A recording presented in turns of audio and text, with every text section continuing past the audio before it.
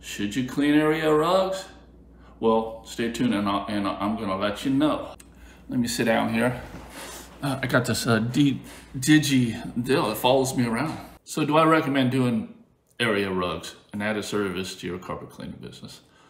I do recommend it if you follow these steps. So these steps are gonna really protect you from damaging maybe a high-end rug that costs more than the job, or maybe your equipment itself. So being very cautious is gonna really protect you when it comes to cleaning these rugs.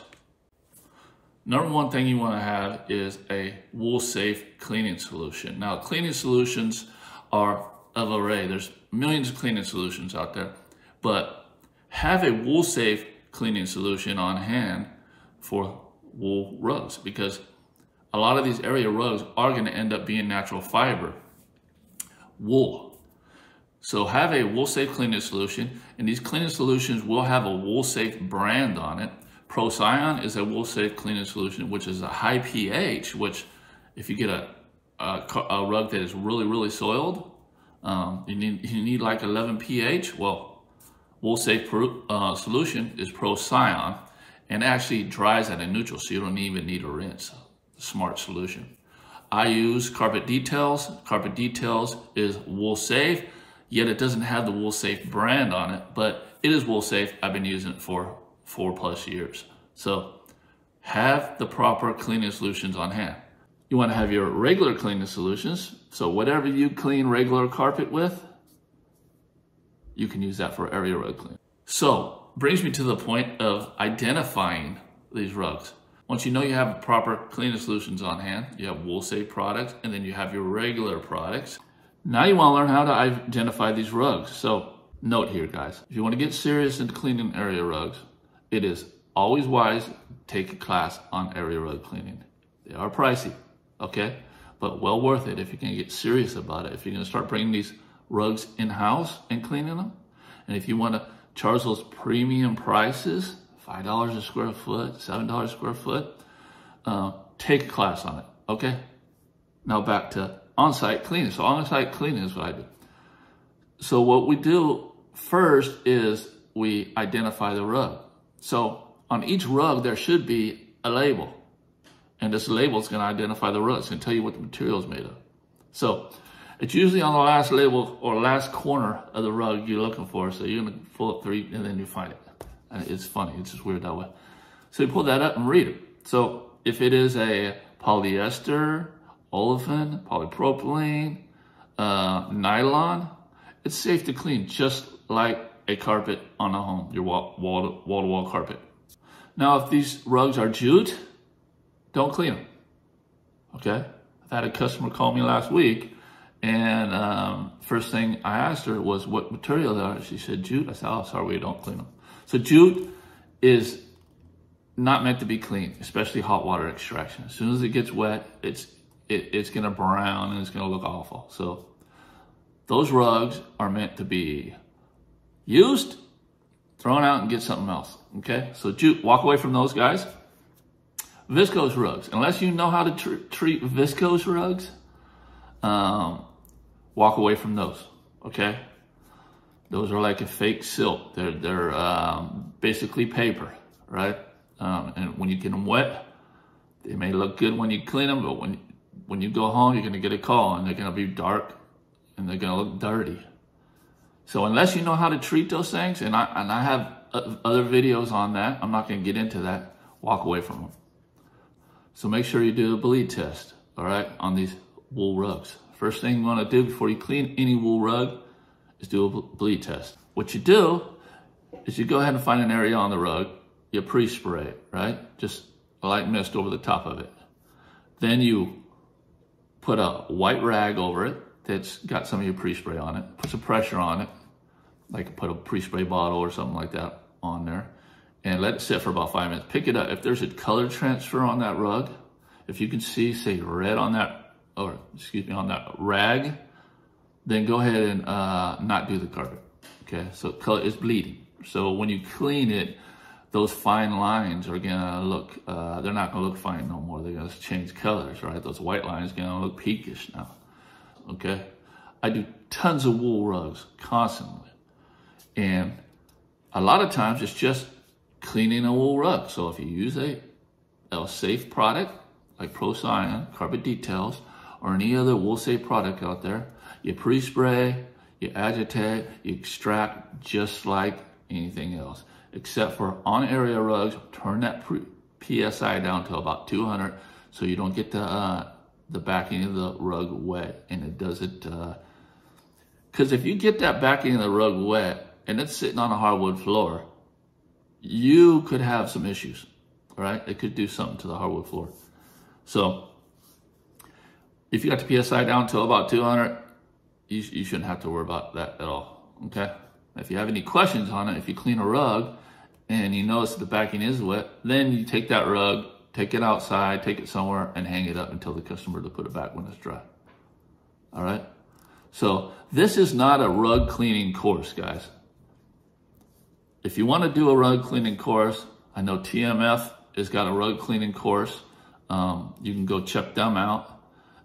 There's plenty of courses out there to where you can take those courses and get more educated on this area rug cleaning. But for just straight cleaning, simple situations, right? Rug cleaning is no problem, guys. I do it all the time. I do high-end rugs. I do synthetic rugs. But I make sure when I do these rugs that I know what I'm working on.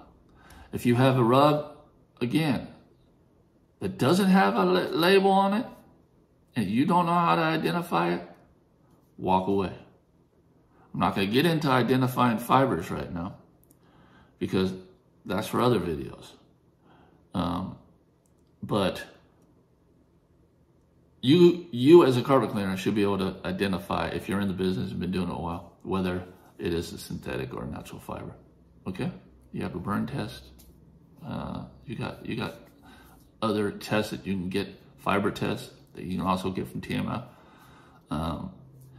But those are more for knowing what's the difference between polyester and nylon, for example, which really doesn't matter in this case, right?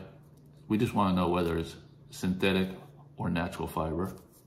We also want to know that it is a rug we just don't want to work on. Also, you got these bearskin rugs and all these other, so anything that looks like a specialty rug, walk away from it.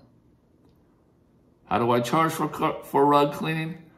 I charge typically for a normal size area rug and it's synthetic, $50. Now if it's wool, $100. Keeps it simple for me, guys. If it has a pet problem, I will charge additional for pet treatment. So whatever I charge for one room, which is $40 to $50 for me, I would add that. So if I did an area rug for $50 and it wasn't synthetic, and I needed to do a pet treatment, that would be $90, $90 to $100 to do that rug. Again, I'm only doing the top side, not doing the back side. And likewise for your natural fibers like wool. Now as for synthetic staining, like Kool-Aid stains, red stains in general, guys, Gatorade. On wool rugs, my recommendation is don't mess with it. Just tell the customer that it's permanent. I'm sorry. What I can do on location isn't safe to do. If you wanted to get a professional rug spa treatment, you're gonna have to call a rug facility. Then, guys, there's no guarantee they're gonna be able to get it out either. So you don't wanna treat natural fibers the same way you would synthetic. So with the synthetic fibers, we would put down something like a red one from Pro Choice and steam it out. So if it's a nylon, polyester, olefin, we steam it out. And still, we never guarantee stain removal because we don't know what they've used on it. All right? So my tip on area rug cleaning on natural fibers, such as wool, walk away from the synthetic or synthetic stains, artificial colors, right? Or let the customer know that You don't treat that because it's really not safe to do on these rugs. If they want to go ahead with the cleaning, go ahead with the cleaning. So I know it's scary, guys. I know it's scary cleaning these wool rugs, right? You think you're gonna mess things up. But if you do these things, you're gonna be safe, right? So a lot of our customers are gonna have pets. And these pets are gonna have accidents throughout the house, and a lot of the times it's gonna be on the area rug also. So when it comes to treating urine, any organic stain on wool rugs, you need to be very, very careful. So on synthetic carpeting, a lot of people use enzymes, right? A lot of people use peroxide type products, work great. But on wool, you need to be careful. So there is a product called Woolzyme, and it's meant for organic stains, urine stains. You get it from Chemex, and it's an enzyme that treats urine stains, okay? So it's wool safe. Very important to have wool safe products. Also, quick note, guys, which I've just discovered, is not all peroxide is bad for wool. Best organic treatment, period, is a peroxide. I've been using peroxide for years now. I don't use enzymes anymore. That really eliminates those stains right away. There's no waiting time, and works very well. So for wool, you can use peroxide, but you have to make sure this peroxide is no more than 3%. So these products out there that you're using for organic staining, like Stain One, from Pro's Choice and stuff like that, you don't want to use those on wool because they're more aggressive.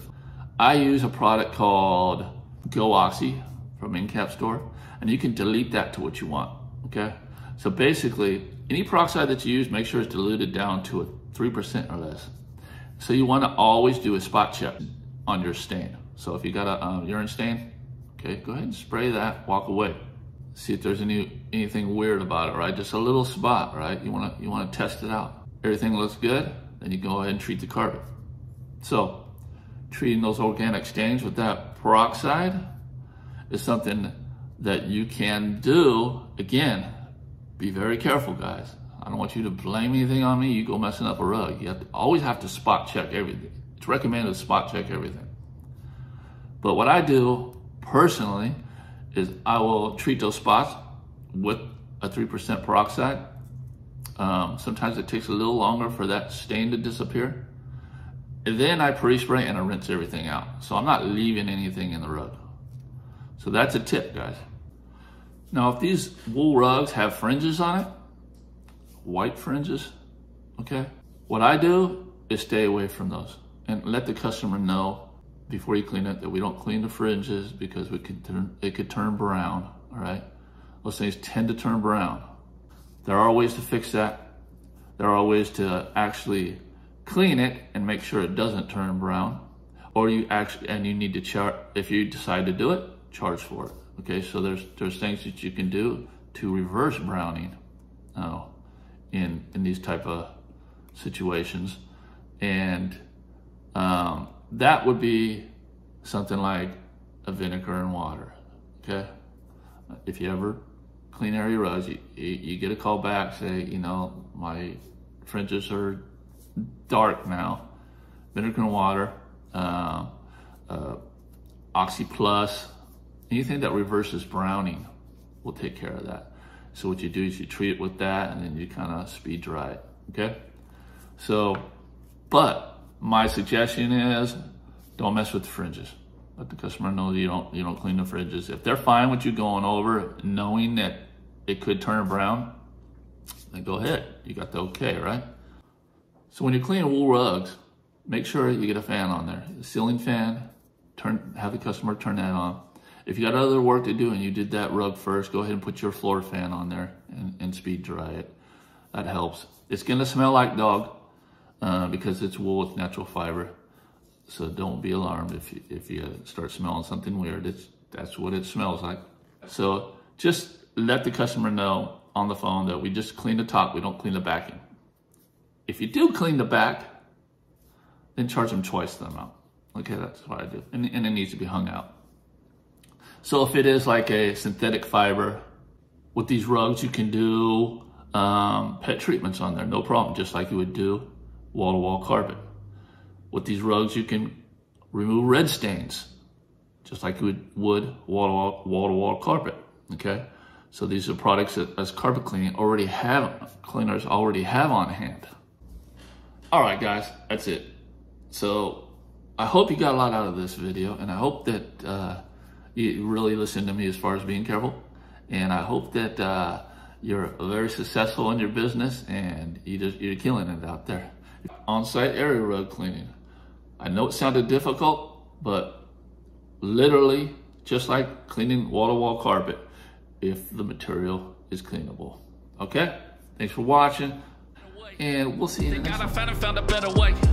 They gotta find a better way. They gotta find a better way. They gotta find a better way. They gotta find a better way. They gotta find a better way. They gotta find a better way. They gotta find a better way.